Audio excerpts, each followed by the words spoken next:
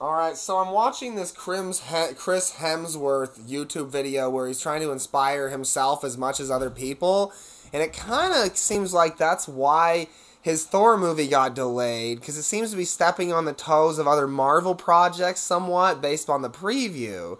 Well, it's because he's in Thor, Love and Thunder, and there's been modifications to Marvel films, not allowed. Same as Sonic. Yes. Tape was ripped off of Sonic. Sonic ripped tape off of somebody's mouth. Through a grill that couldn't be reached through, because they're just modifying the script as they want. Knuckles had to change size to be modified to fit within whatever 3D scenario they wanted with a modification. So whether he's just, his movie got messed with and he's just an egotistical prick or not, whether how stable he is, because this is a weird fucking video, but what I'm here to talk about is he needs to pull it together then, and the movie needs to be as grandiose as his stupid thing here, which is he's a warlord, so he has a whole planet of, cultist freaks. They're all attacking him with their technology and whatnot, and they're all creepy or whatnot. Then he shocks the entire planet, starts a storm system across the whole planet, and shocks them all. Then the planet's evil and then explodes as it, takes all the cultists with them. Then he blasts out into space,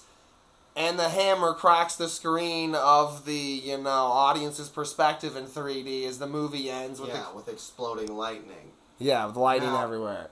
What I was going to say was, because you didn't really cover it, that Thor, it would make sense as an ending. Not every character needs to have some sort of peaceful ending in the Marvel universe.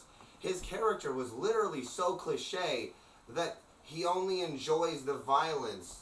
He's a barbarian, he's a warlord, he's Thor, and so it's like he's lost himself, here, because it's like he's trying to imagine that being peaceful is badass.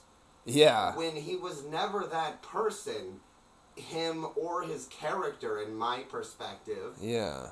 And so he just needs to, focus that energy in a way that's, motivational towards people rather than just motivational towards him, which is what this video is. Yeah. And he needs to get out of the main role in Love and Thunder, because I don't know what's going on, whether it's editing or somehow he's involved, but he shouldn't be the main role in a movie that I literally read is all about her and a pregnancy she has and her internal universe's struggle or something. Yeah. What does that have to do with him traveling the globe and finding himself again? That should be the movie you just described in the ending. But, everybody knows the whole cliche, well, he fucked her real good, so then he's involved with her pregnancy. So even if his movie is about him inside of her developing pregnancy universe or whatever, on micro size, defeating evil, it's the same end thing, whatever it is, whatever's going on with the plot that I don't know about. Yeah, so even if he wants to be even more egotistical and try to ruin something, still keep in mind that it could just be that the man saves the day, even if he's determined to ruin something or people for his name. Because at the end of the day, he's just going to whirl his fucking hammer and everything's going to explode, and that's just what's going to happen. Yeah.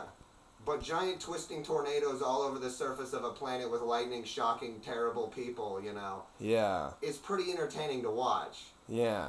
Unlike cracking ice with ice giants falling into caverns with nothing happening. That was terrible. Yeah. I don't know how that happened. Who pieced that together?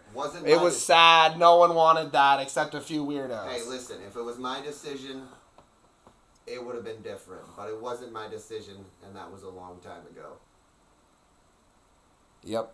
So I hope we can get some quality Thor and other extended Marvel movie stuff out this summer correctly, with everybody doing their thing. Also, nobody gives a shit. He should be the one with fake muscle if he's struggling to maintain proper form. As long as he's not fat and he runs. Yeah. Natalie Portman is the one that, needs to be at least something in the movie. A little bit, that's all. Well, it's like, I wouldn't care if he faked his entire montage on YouTube here and he has some other stunt models doing it all, whereas he is skinnier and stretchier and just doing some stunts on wires, and then he's getting muscles added. Why would anyone care? It made me very. It's the end of the universe. Though, where it took so long for on YouTube Natalie Portman, which she doesn't even take her helmet off. Yeah. And there's kind of a CG lighting effect going on to appear in the theater release of any trailer, and it's just him finding himself. That either these should be separate or there should be some sort of logic here. You know what I mean? Because the plot synopsis that I read, whatever somebody else wrote. Well, it's been around for years. Yeah, that's what I was saying. What's left over is about her and her pregnancy. Yeah. So, if once again it's supposed to be another love story like Wanda and Vision, and everything's supposed to be like that in Marvel for this, next wave, then I don't know. I'm assuming that's what it is, and their two movies intersect with her pregnancy. So he's supposed to make pregnancy jokes, about how he's feeling her pregnancy and stuff, and I don't think he's handling it too well. It is awkward. I mean, I don't know. There's like a trailer scene, and it seems to already be modified. Yeah. Because it seems like it would be a better idea for them not to be looking into each other's eyes and Thor to be, like, weirdly attracted to him, but instead for Thor's love interest, Natalie Portman, to be standing behind him, like we said. And vice versa, his love interest to be standing on the other side of them. So then it's like they're staring at them fondly, but they keep moving, and then they show a sign of displeasure suddenly as they're fully, in front of each other's faces as they were thinking fondly, as if, like, the thoughts haven't connected to the eyes. So they're both moving sort of like they're trying to look at them, and then they realize they're looking squarely in each other's faces.